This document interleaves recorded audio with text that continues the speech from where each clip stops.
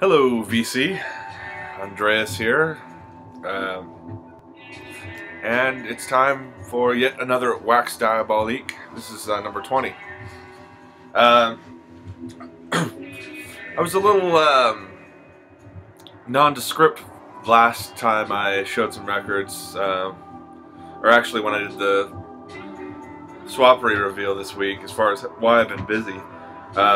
So I'll talk a little bit about that now. Basically, last Friday, I got to play some music with some people, so for the first time in a long time, and that was really fun. So I hope to be making that a regular thing,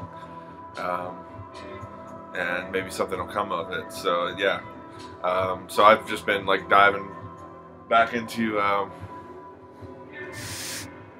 that fella there, that fella there. Another reason I was busy is because I met up with a vinyl community member.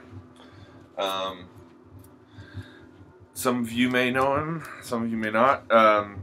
Gus, and also known as Invader of Your Heart, was up in Portland checking out PSU, Portland State University. He got a scholarship there, so he was checking it out, see if he wanted to go. And we hit a couple record stores together. Meeting Gus was good. He comes off as, he has like a lot of punk attitude, and he knows a lot about music for such a young age too. And but in person, he's a pretty mellow dude, and I really did like hanging out with him for an hour or so. But he bought me a few records, so I thought I'd show those first. Everybody knows, if you watch him, he's a big fan of Perry Como. This is a double record set he picked up in the bargain bins for me. I like this type of music. It reminds me of, it's a nostalgic thing. This one wasn't so good. He got me Rick Derringer. I guess the reason he's so into Todd Rundgren is because his uncle was somehow involved in Todd Rundgren's career. So this was produced by Todd Rundgren. He recommended it. Wasn't really into it. I don't know. It's good filler, I guess. But yeah, it's not my bag. And then finally, he recommended this. Mick DeVille, and I think actually Jonas just picked this up, the same album, Cabretta. This is really cool, actually. It's like early '80s, like garage rockabilly-esque stuff, but you can tell it's from the '80s. Well, actually, this is '77. Sorry, but yeah, it's pretty good stuff. I liked it. Really poppy. All right. Let's see what we got here. What you're listening to right now is one of my recent pickups. This is Holy Sons with Survivalist Tales. And I grabbed this for the cover. I love that cover. And it looks even better in a Blake. But it turns out that Holy Sons is a side project of Emil Amos, which is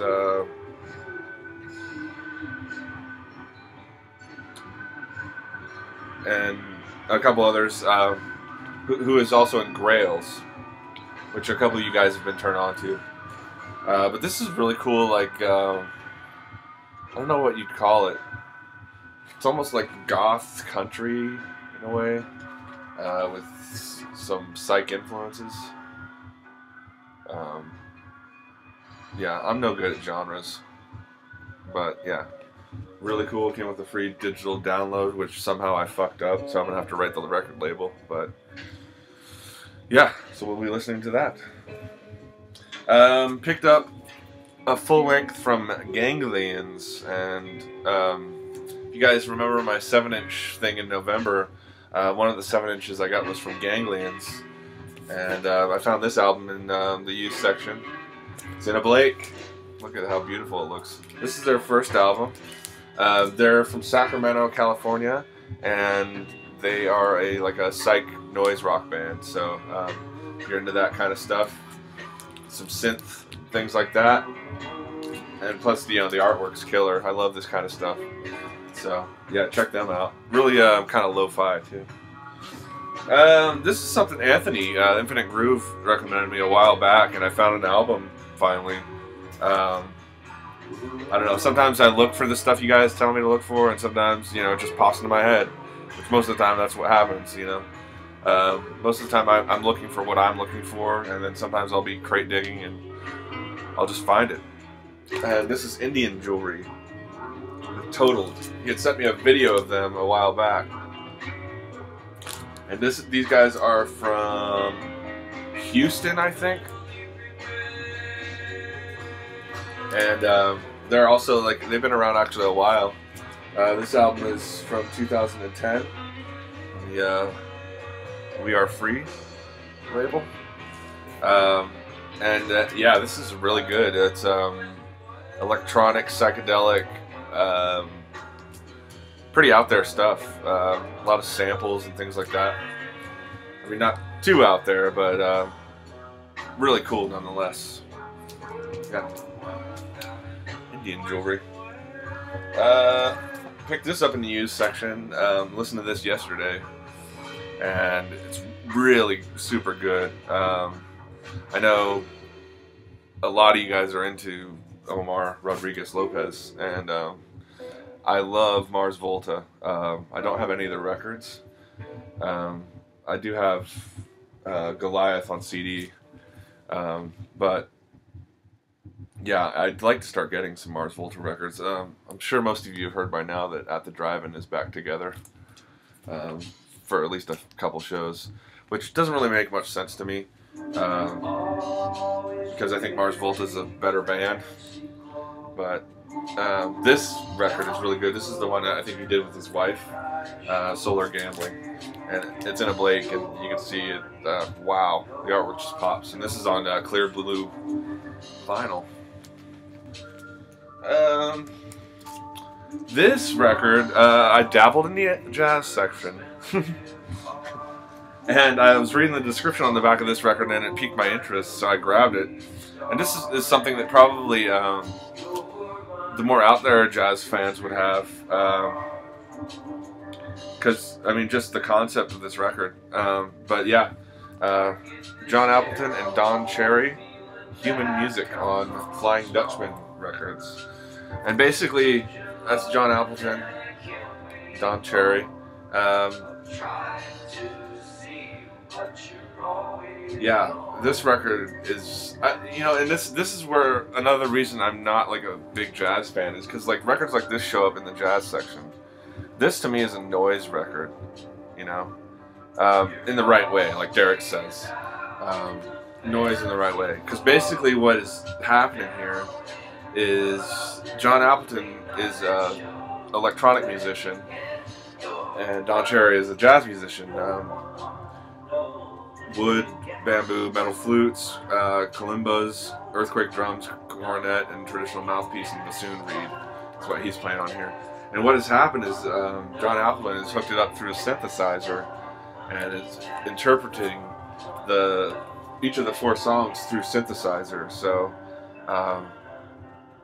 yeah, it comes out as more of a noise record, and there are some semblances of rhythms and things like that, but I mean, the fact that I have to go to the jazz section to pick something like this up, it don't make no sense, man. It should be an experimental, if you ask me. I don't know. I'm opinionated. What you gonna do? And then finally, I told you there wouldn't be an update without these guys. Picked up Sonic Youth's first record.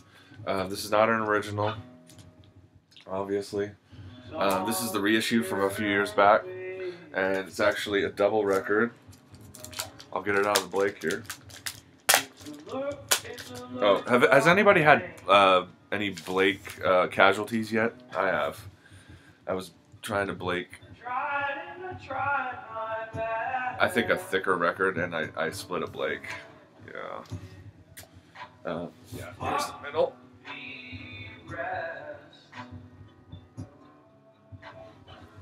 and it's their first EP, along with early live stuff from '81.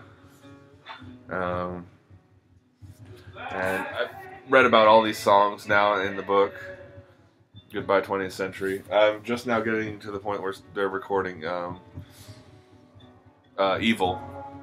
And yeah, Steve Shelley's just joined the band. But this is when, gosh, what's the dude's name? Richard Edson is still drumming for them, their first drummer.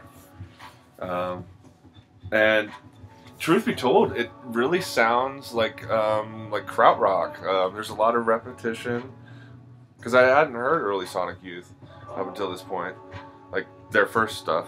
And there's a lot of repetition, and kind of it gets you lost in there. A little bit of a vortex if you really deep listen to this. So yeah, definitely an awesome pickup. And then I found this in the used section when I was out with Gus. Pretty stoked on this. This is Sonic Youth's Master Dick. 12-inch single. It's import from England, from Great Britain, and it actually says pay no more than £2.15 for this, which I did. And this is on. I actually just got done reading about the label they got signed to in England, Blast First. And also a cool thing about this is there's some Dead Wax action. Let's see, on side 1 it says Ciccone Death Rock Dream Tinkle, and on side 2 it says Humpy Pumpy Psycho Acoustic Frenzy, acoustic with a K. So I thought that was really rad. So basically what they do here is it's all live stuff, a lot of noise, and Thurston just going off and being a jerk. Yeah, Thurston Moore is hilarious to me. I think he's one of the clown princes of rock and roll. And here's the inner sleeve. Nice picture there. Obviously Steve Shelley's in the band at this time. And then the most hilarious thing is this article here. This was in Maximum Rock and Roll in November of '87. And it's basically Ben Weasel of Screeching Weasel, if you guys remember punk and Maximum Rock and Roll and stuff from the late 80s, early 90s into the mid 90s. Screeching Weasel was a big pop punk band, and basically he just rips Sonic Youth and Husker Du and Green River and the Replacements and REM like a new asshole here.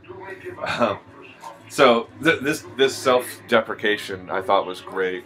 Reminded me, I think that, what was the band? Uriah Heep, who used like all the bad press that they had gotten as one of their album covers. Sonic Youth paying homage on this single. So that is it, folks. Wax Diabolique number 20.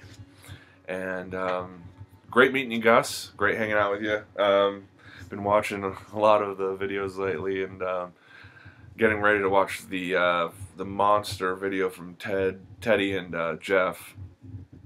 And yeah, hope you guys have a great weekend. I might do a little record shopping this weekend, but I've got a date tonight, so I love you guys. Thanks for watching. Hopefully soon I can do a 300 subscriber contest, but I was at my page the other day and I've actually lost like 9 subscribers in the past week, so I don't know why that is. Maybe the spiders are crawling away. Anyway, I love you guys.